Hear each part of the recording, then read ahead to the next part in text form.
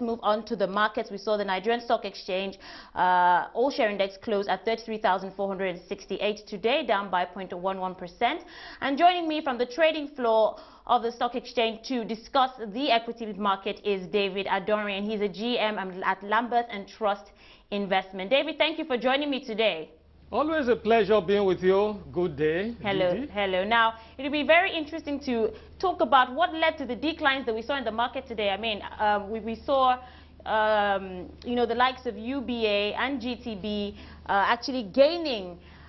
So it'll be interesting to see, you know, to know what particular stocks led to that decline. Thank you very much. I think on the average, the banking sector performed very well today. Because quite a lot of the principal banks appreciated today. But however, the other sectors dragged the market down today. The building materials sector, typified by Lafarge Wapco, lost about 2 naira 1 kobo. Cadbury also came down, and a few other highly capitalized stocks declined today, dragging the entire market down, you know. So that the appreciation by a few not highly capitalized stocks in the market, like Okomo Oil, could not actually reverse the fortune of the market today, you know. So precisely that was what happened in the market today. I see. Now let's move on to this news that Julius Berger has declared a dividend of 2 naira 50 in his 2012 audited results. Now, it will be interesting to know how the market reacted to that news.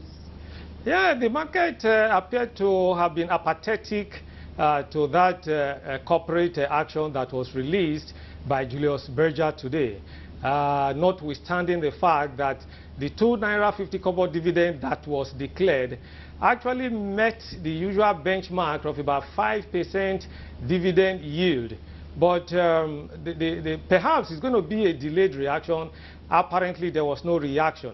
If you also reflect backwards to observe that last week, Berger Pens also announced a corporate action of about 70 kobo dividend, you know, for the last financial year. Surprisingly, the price of Cadbury declined today, indicating that those dividend announcements have not sufficiently impacted on the market. But they have, on the average, been quite impressive, you know. So, but however, Cadbury, which gave about 50 kobo last week, was not impressive. That dividend yield fell remarkably below the benchmark of 5%. I think the yield was just about 1.4%. So far we are having mixed fortunes in terms of the corporate actions that have been released so far. But investors are actually targeting the banking sector and the agricultural sector, you know, for impressive distributions this year. So it's not unlikely that the reactions are not pouring in yet as investors await the results from those two sectors.